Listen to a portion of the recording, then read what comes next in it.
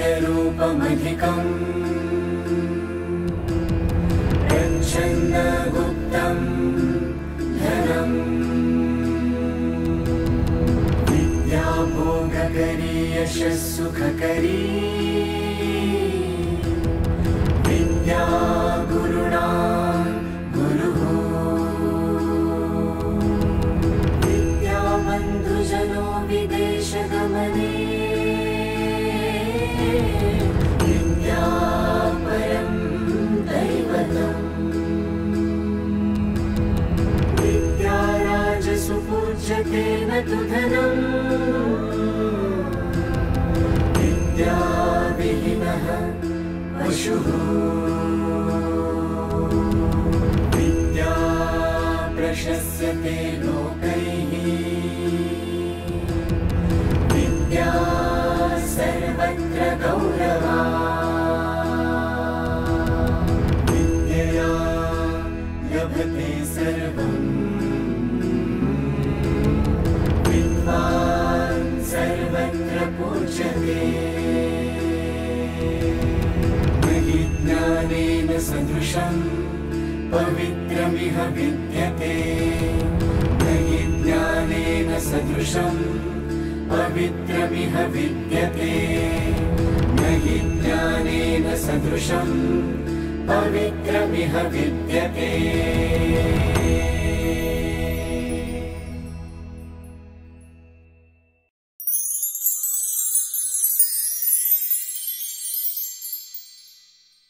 Dr. Aditya Anil Kulkarni is a Director of Physical Education and Sports at M.L Dahanukar College since June 2015. Currently, he is a member of the Board of Sports of the University of Mumbai as well as a member of the Board of Studies of Savitribai Phule Pune University. He is also a Secretary of the Mumbai Suburban Zone.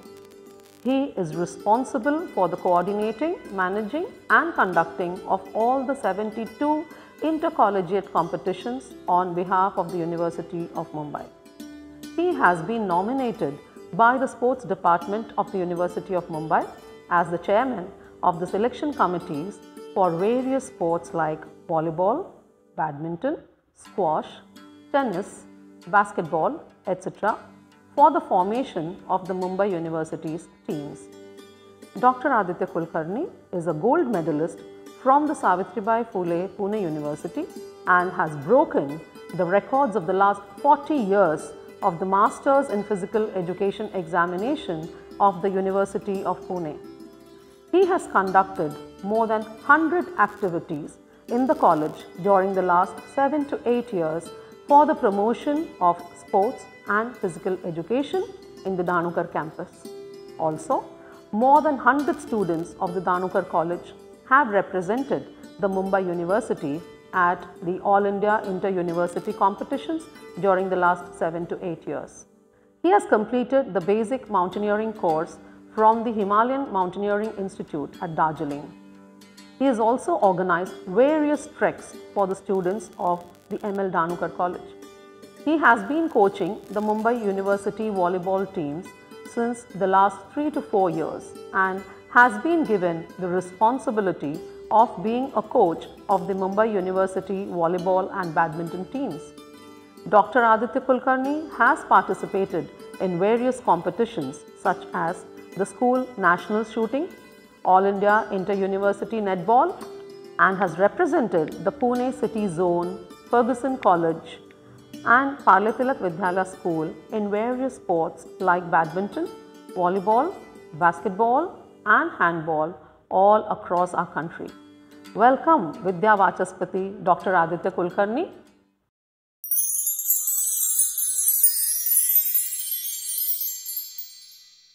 Good morning, myself Dr. Aditya Kulkarni, and today I am going to give my presentation about the PhD topic or the PhD thesis which I completed from the Department of Physical Education, University of Mumbai under the guidance of Dr.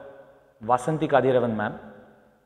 I completed this PhD in the year 2019, and before I tell you my PhD thesis and my entire journey about the PhD, let me give you the entire process of PhD and how this process actually works in any university.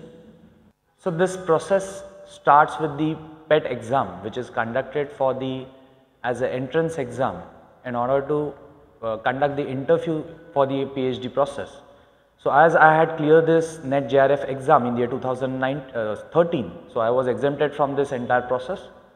After which the interviews are conducted at their respective department and the research center, from which you get the research guide which is being allocated to every student. And all those students who have cleared from the PET exam and all those who have cleared the NET JRF or the SET exam usually come for the interview. Once the research guide is allocated from that particular research center or the department, then you prepare the research proposal in front of the RAC committee, which is Research Advisory Committee. Once the suggestion and the guidelines are given by the RAC committee, then you prepare an official research proposal in front of RRC committee for the finalization topic. Then if there are any minor suggestion or the correction is there, then accordingly the topic is finalized and the student is actually registered in that particular center, and he or she can start this entire research journey from that department.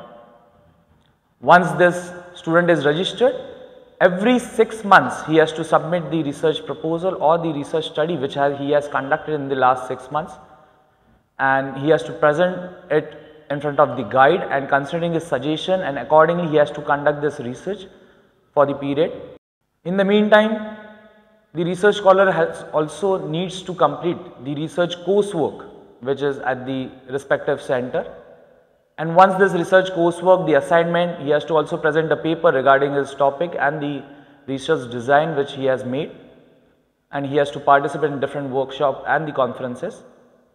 And after completion of entire this research coursework and the study, he has to present his synopsis before the submission of the final thesis.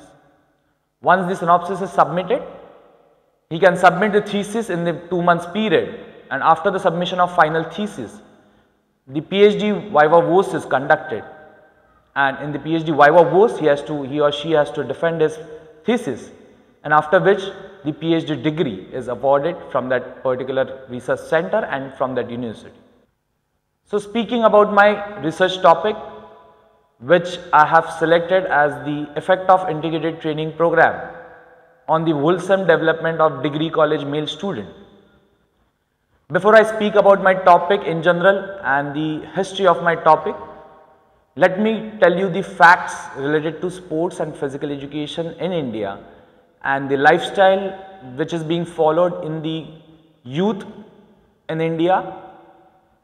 If you consider about the obesity and the diabetic patients all across the globe, then we rank second in the entire globe regarding the diabetic population that we have after the China. We also have highest number of obese children in India, and considering the lifestyle of these children, the lifestyle of the youth which is studying in the different institution, the amount of time that they spend on different gadgets, the habits that is being followed by the adolescent children. So considering everything that, and also there is no such curriculum which is being followed in any of the degree institution for the undergraduate courses, although there are different courses, curriculum which is being followed in the schools, but there is no such curriculum which is followed in the Mumbai University. So considering all these constraints, and there are also less number of play fields which are available, considering the Mumbai being the metropolitan city. So in these cities there are less number of play fields available.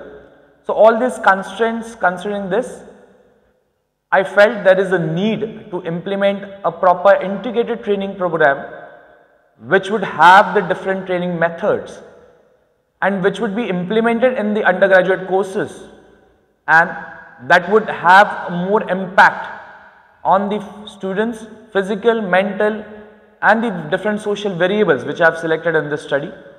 So this integrated training program is nothing but the combination of different training methods, and for this study I had selected the circuit training, the aerobics training, the resistance training, the treks, different types of asanas. So there were different training methods which were involved, and this training was given to the students, and accordingly their impact was seen from the pre and post test. So this entire training method, the main purpose of implementing this training method was to assess and to see the actual status of the college going students. It is also has the purpose of transforming their journey into the physical literacy, so that the students has the physical competency, they have learned the fundamental motor skills which are required to lead a healthy lifestyle in future. They have the basic motivation and the confidence to be active in life. So this was the motive of this entire integrated training program, and hence I have selected this topic, which is the effect of integrated training program on the wholesome development of the degree college male students. So the objective of this study were that I wanted to assess the fitness level and the health status of the college going students, also keeping in view their wholesome development.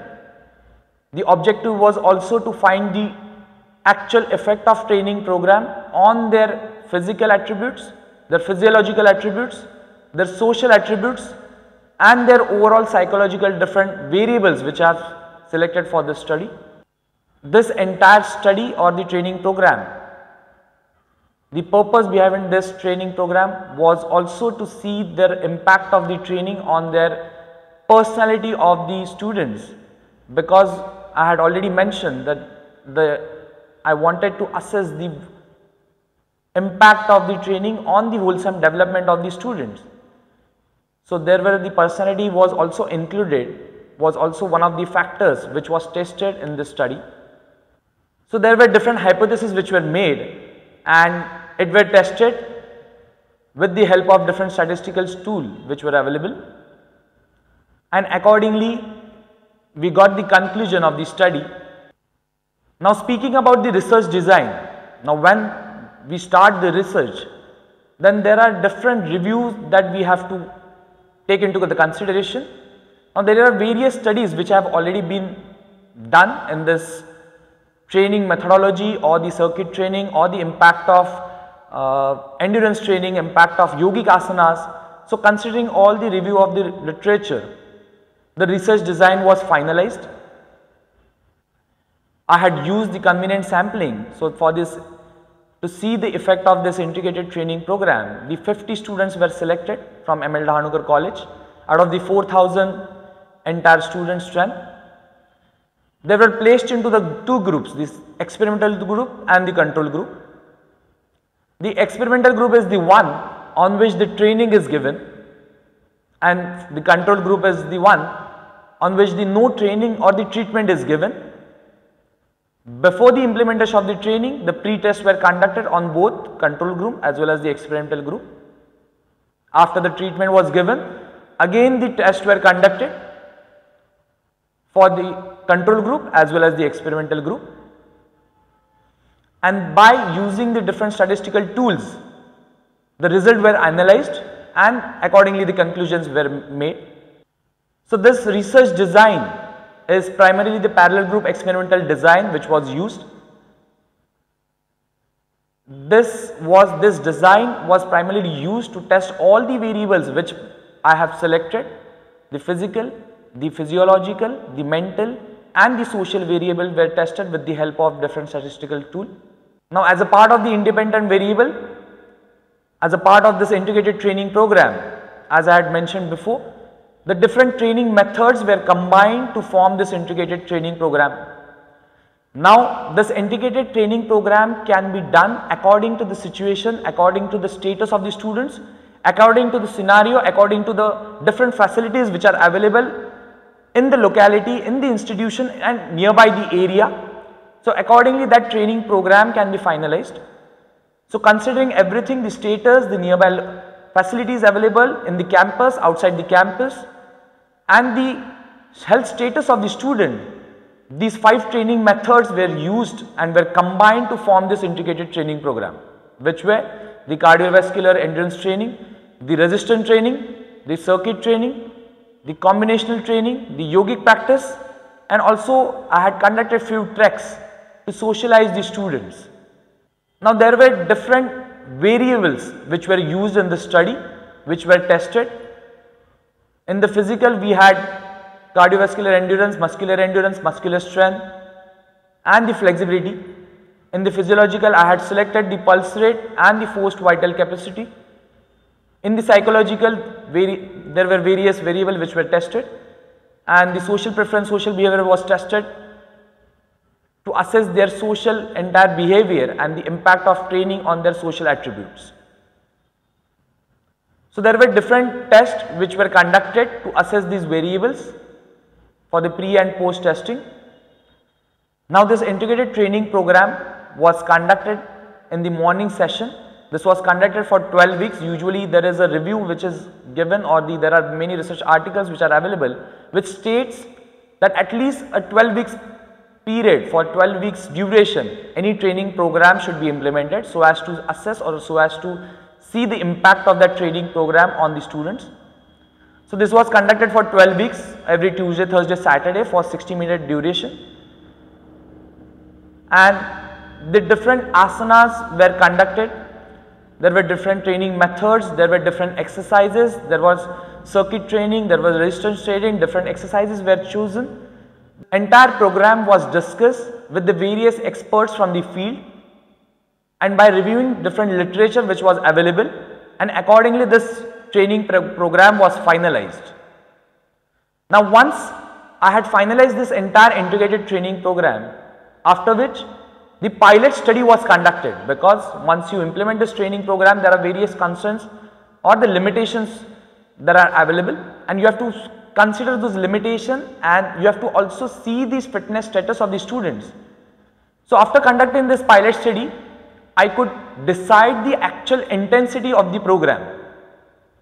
So accordingly this frequency of the any exercise or the intensity or the load which I have to give for any particular exercise or any particular training methods.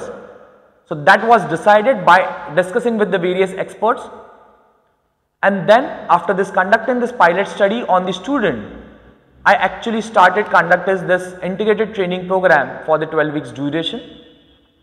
As you can see, the intensity repetition was decided and it was gradually progressing from week to week.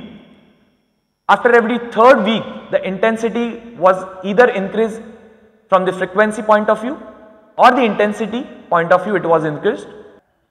The tests which were conducted are known as the pre-tests, which were conducted before the implementation of training program, and after the conduct of the training program, again the post tests were conducted on the same experimental group and the control group with the help of the different scientific tools which were available, and accordingly the conclusions were made, and it was found out that this training had a significant impact on their physical variables which were selected, like the cardiovascular endurance, muscular strength and the flexibility. There was significant improvement was seen in the experimental group. There was no significant improvement was seen in the control group.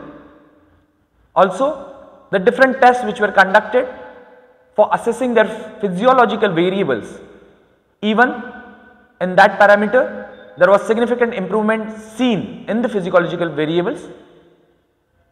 Now while assessing their personality and the psychological variables, there was no such significant improvement that was seen.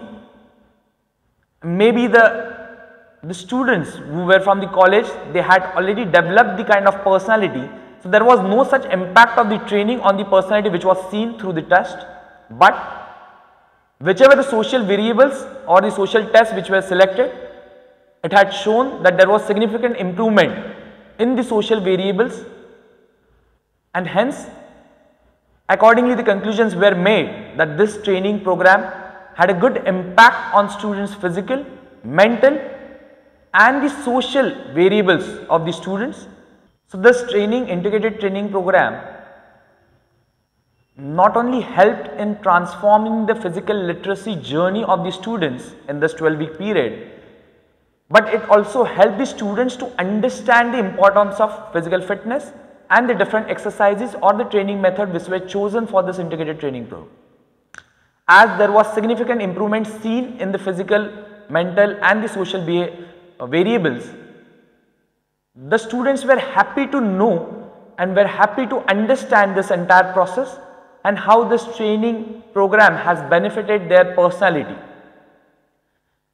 So what I have recommended through this study is that there can be a different training methods which can be formed or combined according to the needs of the student, according to the objectives of the student, according to the status level, fitness status level of the students and the age group of the students. According to that, this different training methods can be decided and can be combined for this integrated training program. And then, even though we don't have such curriculum at the college level students, but with the help of available infrastructure, with the help of available resources, with the help of available coaches, the training instructors, we can conduct such integrated training program at the college level, so that the students who are studying at the college level are also benefited from this integrated training program, and they can be educated through this integrated training program, and they can be made physically literate, so that their entire journey in the future becomes active, and they can choose the variety of exercises which they have already performed in this integrated training program, so that they can lead an active, healthy lifestyle in the future. Now this study, as it was delimited to only male students, the study can also be done in different areas on the female students in the different age groups, and there can be a comparative study that can also be done, so that we can compare two different training methods and we can see which integrated training program is more impactful on the students' overall development, and accordingly the integrated training program can be finalized or can be modified according to the needs of the students. So this entire journey of PhD, and I completed my thesis in the month of April. My PhD Viva Voce was conducted in the September month, and I defended my PhD Viva Voce, and I was declared as the PhD degree in the month of October. So this entire process wouldn't have been possible without the support of my mentors, my guide, under whom I completed this study, HOD of the Department of Physical Education, Professor Vasanti Kadivaran ma'am. Her consistent support and guidance, which has actually helped me in completing this study in time. So I want to thank my ma'am for this continuous support which she provided in this entire journey. I also want to thank the head of the institution, my principal Pethe ma'am and DM Doke sir, who always been the supportive and who always insisted for completing my PhD. This journey wouldn't have been possible without the support of my family members, my wife, my sister, my father, and also the students who actually participated in this entire study. Without their support, I wouldn't have got the actual result of this integrated training program. So I want to thank my institution, the students, and all those who have been involved in this entire process. Thank you.